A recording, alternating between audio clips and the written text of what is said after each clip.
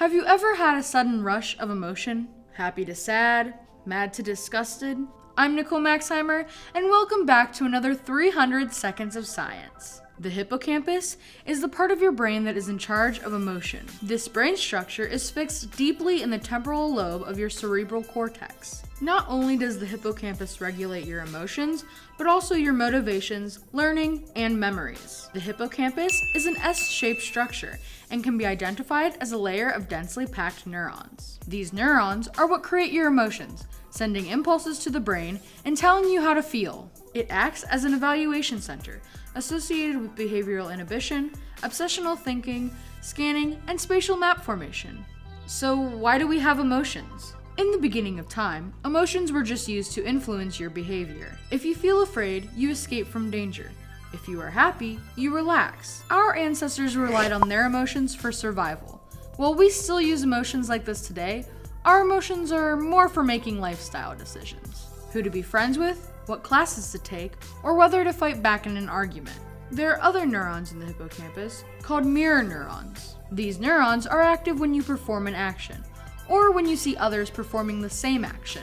Some scientists think mirror neurons will be key to explaining complex human processes such as empathy and imitation. These neurons were only just discovered in the 1990s, so we are just beginning to understand them. But don't take your emotions for granted, because it is possible to lose them.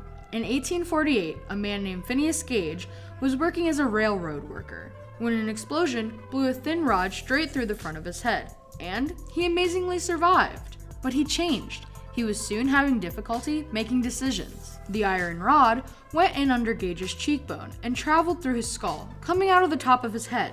It destroyed most of the front of the left side of his brain, including the hippocampus. He showed no reaction to emotional events and was unable to make personal or social decisions. If you lose your emotions, can't you just fake it? Sure, you can pretend to be happy, angry, or sad, but it is impossible to mimic an emotion exactly. For example, when you fake a smile, it is very hard to use all the muscles you use regularly while smiling.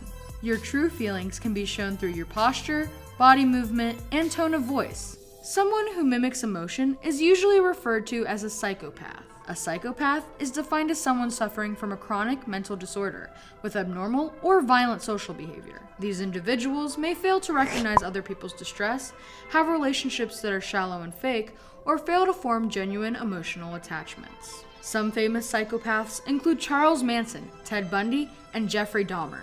While these men were all killers, not all psychopaths are violent, but they did all have one thing in common.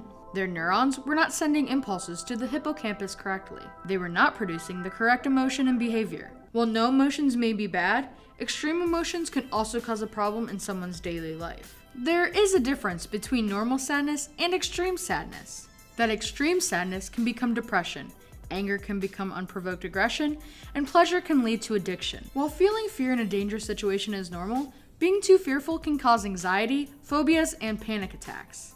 It may be that these complex systems within our brains may never be fully understandable. What do you think about the way our brains work? What did you find most interesting about emotions? Let us know by leaving a comment or sending us a tweet.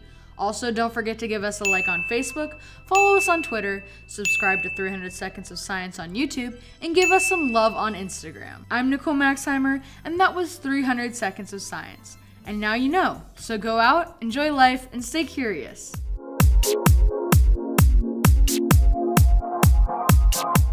This program was produced by ZTV at the University of Akron. Do you want to gain experience in video production, professional social media, or working with real clients? Visit the UA School of Communications online or follow us on social media to learn more.